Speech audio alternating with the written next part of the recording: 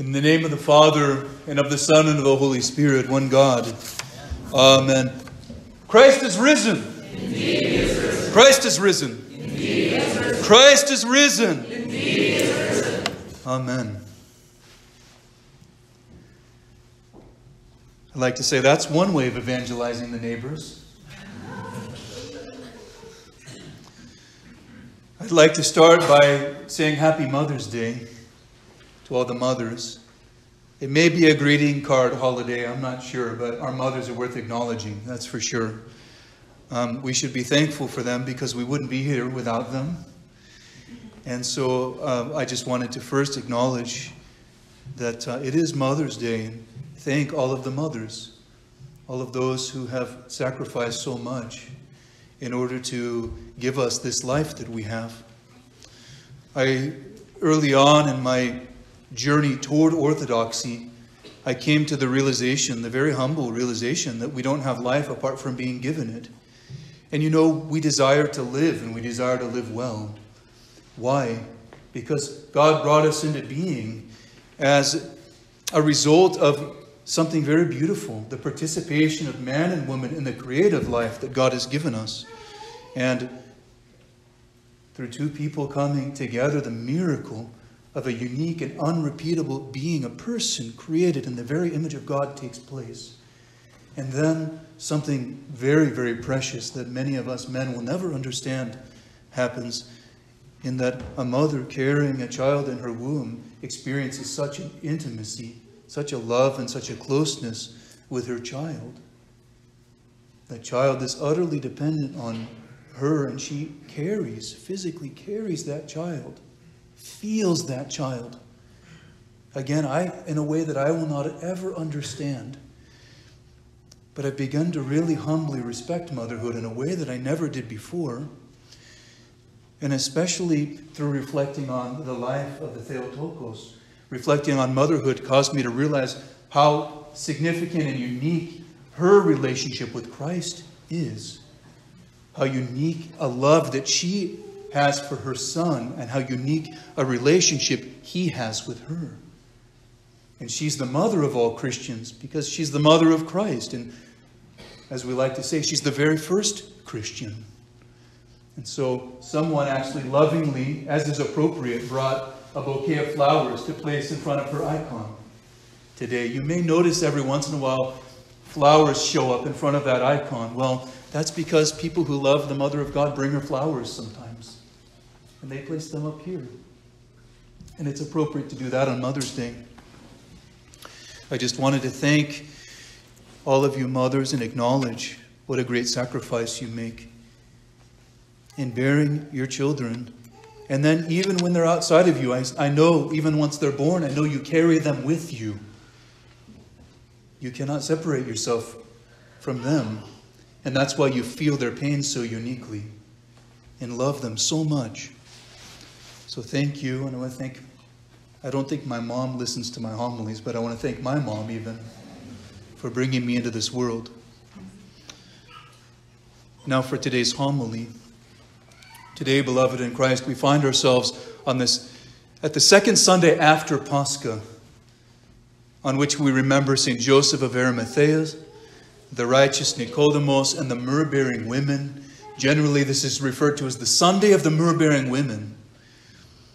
Last week, on Thomas Sunday, we saw how belief was proven by unbelief. How the reality of the bodily resurrection of our Lord Jesus Christ was borne witness to by the touching of the risen Savior's body by Thomas, reaching into his side. And we heard in the hymn so many beautiful things like, how can grass touch fire and not be withered up and burned, decimated? The answer is always because God loves us. He let the grass that is the human person of Thomas in his doubt. God, who is realer than any realness that you and I can perceive, he allowed the questioning Thomas to reach in and touch his side. And then Christ received worship, and he did not correct Thomas, who cried out, "My Lord and my God." And Thomas proved himself in that moment to be a truth teller. And as I like to say, stealing the words of one of the fathers of the church, a superb theologian, crying out and calling Christ my Lord and my God. Today, having already borne witness to the resurrection, the church causes us to look back. You heard it in the gospel reading. We went back and revisited some of the things that we have already experienced during Holy Week. And on Pascha, we look back to Joseph and Nicodemus and the myrrh-bearers with a kind of retrospect. One significant demonstration we see from them is all of them had a respect for the body of the departed Lord.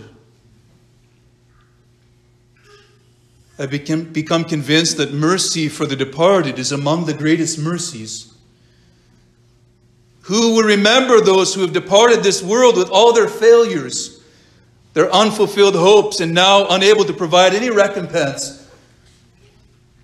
To show mercy to the departed is an utterly selfless act and an act of love. And that's why we in the church, we pray for those who have departed this life before us.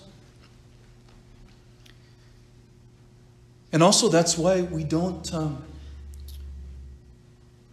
cremate in the church either. We don't destroy the body that has been and is the very image of God and the temple of the Holy Spirit. The body doesn't cease to be that which is created in the image of God when the soul unnaturally departs from it at the point of death. So we don't destroy the body after the point of death. Just like they did not destroy the body of Jesus after he was crucified and brought down from the cross, put in the tomb. He was put in the tomb as dead. And what did they go to do? They went to honor his body. Just like we venerate, like kissing an icon. It is kissing an icon. Just like we venerate the body of those who have departed from us when we have the funeral service in the church. And in the case of Joseph and the myrrh-bearers who took care of that precious body of Jesus, not only was it a selfless act, but it was a risky one as well. We hear of Joseph that he took courage and went to Pilate.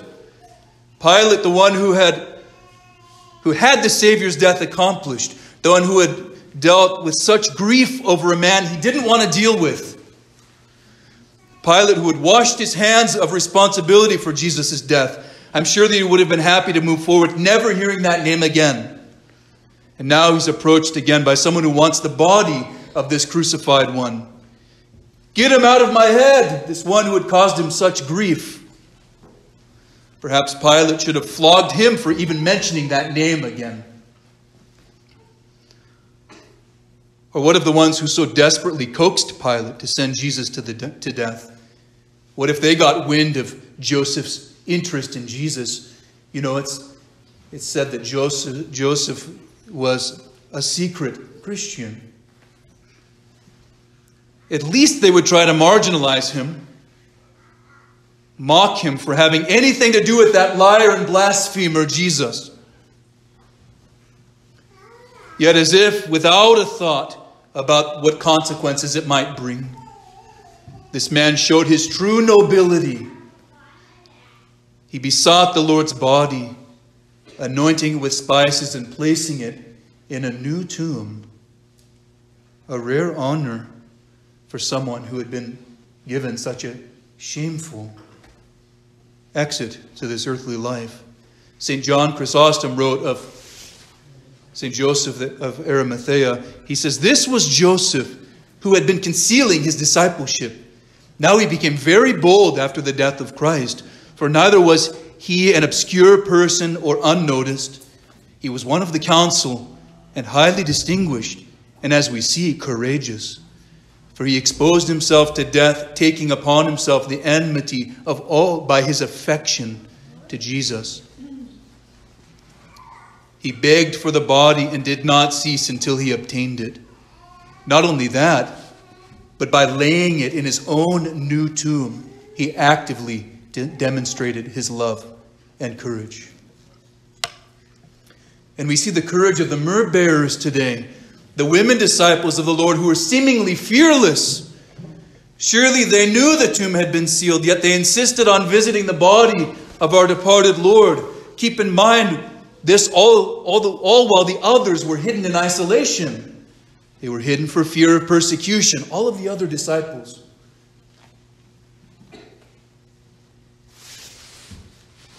These were the ones, these women, who never left the Savior's side, neither in life nor in death, moving about as those free from worldly concern and fixed on Christ. And as a result, they became, what we say, the apostles to the apostles. What a precious name, or title given to the myrrh-bearing women. Expectations had been shattered. Jesus' followers were confused and in fear. But these ones, to quote St. Paul, against hope, they believed in hope. And while others had scattered, they took courage and drew near even to the body of him, the body of our Lord Jesus Christ. In looking back upon these ones, we find an incredible example of hope and courage and integrity. And we're to be inspired by their example. In a world that would send our hope to the grave, our hope in the resurrected one, and still tries to, we take courage and retain our hope in the resurrected one, continuing to draw near. Living in a world that would send its source of hope to the grave so that it can continue to feel sorry for itself. We simply won't accept this. Our hope is not gone and cannot be quenched against all odds. First of all, we know that the Lord has sprung forth from the tomb, and the world has never been the same since. The reality of Christ's existence, death, and resurrection cannot be disproven. It can only be disbelieved. For those who choose to believe, it means admitting that we're called to a new life. It means that we're called to a life of unconditional faith in Jesus, the resurrected one. So we might ask of ourselves, do I have an unconditional faith in the resurrected one? Or is my faith one of convenience? Am I willing to allow the reality of Christ's life and resurrection to shed light on all aspects of my life? Or do I hide my faith at all, keeping my hope to myself? We are the people of the resurrection. And we live as those in the continuous day of the resurrection. You may remember that teaching of the church that Sunday of the resurrection is called the 8th day. The 8th day of life eternal. The 8th day of the revelation of the light that has no evening. The 8th day and the final day that is our inauguration into eternity. We're the people of the 8th day. Every Pascha, every Sunday, every day, as you know I love to say, the rising of the sun is a daily reminder of the resurrection. We are children of the light and of the day. The present continuous reality of the resurrection we bear with us always, always hopeful, even in the face of death, because death no longer has authority over us. And while Christ has begun the recapitulation of humanity, we say, what's that very last line in the Nicene Creed? Do you know it? We look for the resurrection of the dead and the life of the world to come. We look for the resurrection of the dead and the life of the world to come, the eternal day of life with Christ in God. And as for now, we see the resurrection imaged even in creation. The rising of the sun cannot but remind us of the triumph of Christ over death, the dispelling of darkness. Every day is a resurrection. Every day is a rising from from the tomb of our beds and from slumber. Every time we arise, we're participants in the resurrection. St. Nikolai of Zitsha says the Son of Righteousness has already risen from subterranean darkness at that early hour at which the myrrh-bearers came to the body. As this sun shone before the sun was made at the first creation of the world, so it now at the second creation, at the renewal of the world, shone over human history. As I said, the world has never been the same since the incarnation of this man, and especially his resurrection. This God-man, our Lord Jesus Christ. St. Joseph and the myrrh-bearers, in hope against hope, hastened to honor the Lord as those hastening to the resurrection, as should we. We should live as those who are hastening to the resurrection, who are running toward life, who believe in life, that life reigns. One simple way of our living in the resurrection is our coming forth, proceeding together with the myrrh and spices of hope and love, approaching the place of our hope, hastening to the tomb, which is imaged by the holy altar. You ever notice that? The altar is an icon of the tomb. And the doors open remind us of the stone that's been rolled away from the tomb. During Sunday Orthros, we hear the proclamation of the resurrection every Sunday morning. We have a gospel reading proclaiming the resurrection. The readings are done from within the sanctuary. The sanctuary represents at times the eternal kingdom, but in this moment, it also represents the tomb from which shone forth the resurrected Lord, whose glorified body we receive in Holy Communion. And what also happens after the proclamation of the resurrection, Christ bursts forth from the tomb, the priest, himself an icon of Christ, but also the gospel, an icon of the Logos, the Word of God, comes out, and everyone draws near like the myrrh-bearing women to the tomb. And they venerate the gospel. They venerate the resurrected Lord. Orthros is actually pretty awesome if you give it a chance.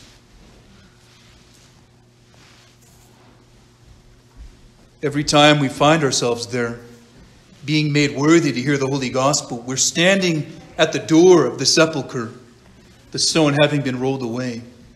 And we hear the miraculous announcement of the recapitulation of humanity that has once separated itself from God. Humanity, once subjected to hopelessness and corruption, has been regenerated, has been reborn.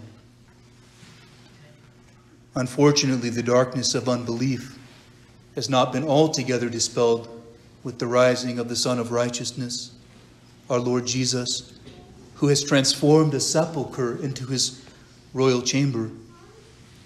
We find ourselves challenged by hopelessness. And when we do, we must recall that by belief, we too become children of the light and of the day. We choose to believe. We choose, despite our ignorance.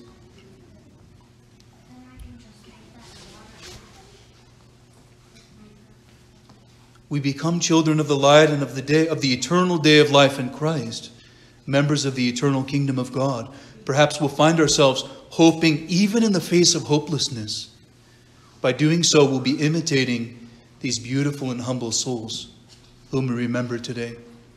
The noble Joseph, along with St. Nicodemus, and the apostles to the apostles, the myrrh-bearing women.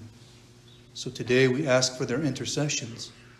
We ask that through their intercessions, may Christ, our true God, have mercy on us and save us. Amen. Christ is risen.